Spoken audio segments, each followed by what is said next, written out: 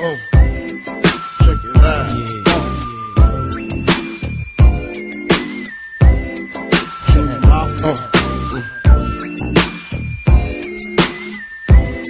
Hey guys, it's Jailbreakist. For today's video, I'm going to show you how to jailbreak the new 3.1.2 software on your iPod Touch or iPhone.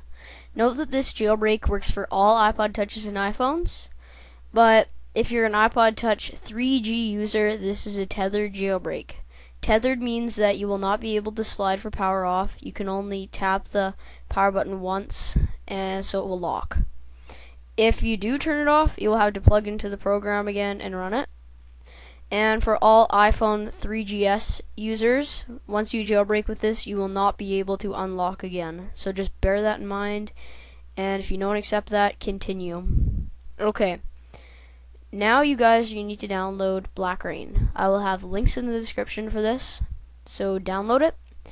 And this does not require LIB, USB, or any firmware. Okay, one more thing before we get started. If you are jailbroken already, like on the 3.0 software, and you're jailbroken on any other software, you're going to need restore and update in iTunes. So just like restore with the 3.12 firmware, or just restore and update. Don't just update, because that wouldn't be good, because it would like leave Cydia on there and then you jailbreak. I don't know what that would do. Okay, but if you are just a regular iPod Touch or iPhone user and you're on the 3.1.2 firmware and unjailbroken, then you're fine. You're ready to get jailbreaking. Okay, so the first thing you're going to do is you're going to plug your device into the computer. Okay, and once it recognizes it, you're going to open up Blackra1n. You're going to click Run, and then you're going to click Make It Rain. Okay, once you click Make It Rain, your iPod will automatically enter DFU mode, and GeoHot will come up on the screen. So now it's really just a process of waiting. Now don't unplug your iPod or iPhone, just leave it plugged in, and just let Blackra1n do its magic. This guy GeoHot, he's a genius.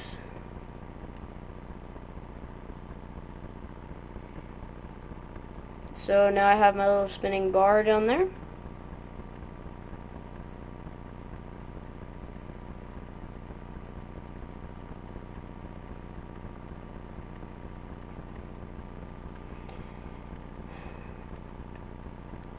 As you guys can see, this is very easy jailbreak, and it's very fast.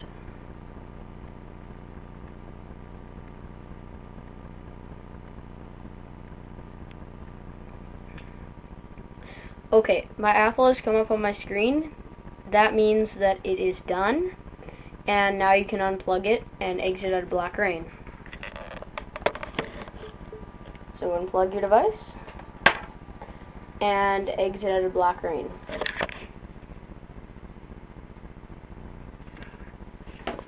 I was just waiting for a reboot. Okay, now I'm just going to put my iPod back in its case because it's so much easier to show you guys for this part. Okay, it's not quite done yet. The jailbreak is not quite done yet. You still need to install Cydia and another thing if you want to. So when you turn on your iPod, you're going to go to the second page, and for this part you're going to need internet connection, and you're going to see an app called Blackra1n. Open up Blackra1n. Okay, and there will be a list of 3 things: Rain, Rock, and Cydia. I have no idea what Rain is, but I do know about Cydia and Rock, obviously. Now, Rock is really fast. It's a lot faster than Cydia, and I really like it. And I'm going to get it, and I'm also going to get Cydia. So you can install one, or you can install both. And now it's just installing.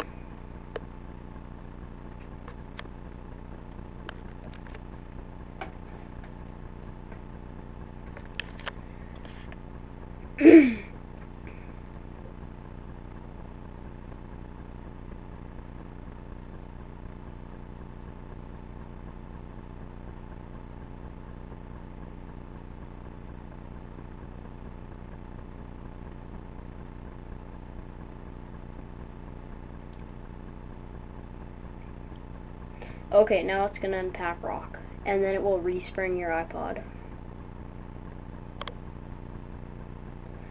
Okay, so now it's respringing. And your iPod will respring again, and you can unlock it. And now you have rock. It's identical to Cydia.